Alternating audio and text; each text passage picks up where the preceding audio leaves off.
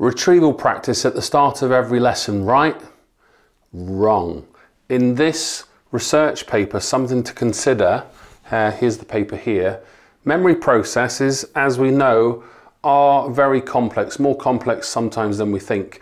And it's not enough to always think about retrieval practice as a start of lesson kind of methodology, quizzing students at the start of every lesson.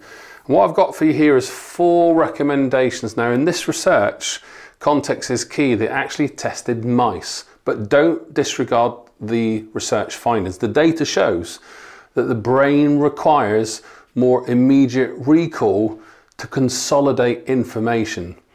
So what this means is at the start of a lesson, imagine that you are leading a retrieval practice. This often brings information into our working memory, and we know it's limited. There's only so much information we can process at once. However, the brain doesn't immediately activate deep transcriptional processes.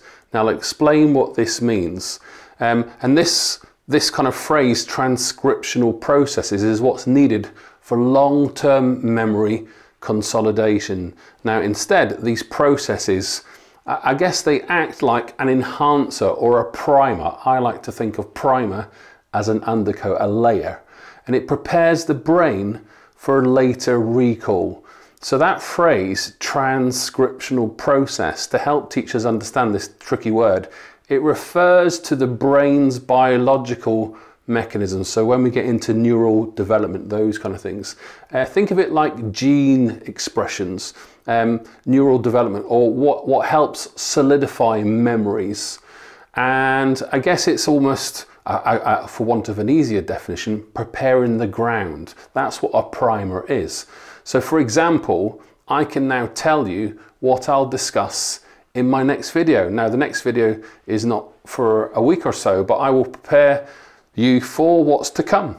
This is boosting your knowledge in advance, and this is what teachers should be doing in the lessons to prepare students as they leave, sometimes called an exit ticket, before they return next to class. And that's where retrieval practice can make a difference. Retrieval at the beginning of a lesson may only be beneficial for short-term recall, but without significant kind of long-term impact.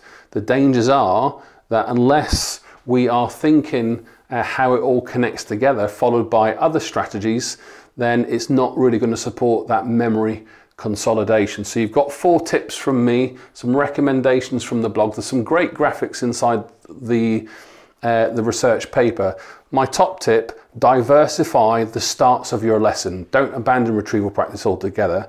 2, consider the timing of retrieval practice. 3, always provide feedback during your quizzes. And remember, more than anything, retrieval practice comes with no grade. It's a learning strategy, not an assessment strategy. Thanks for watching.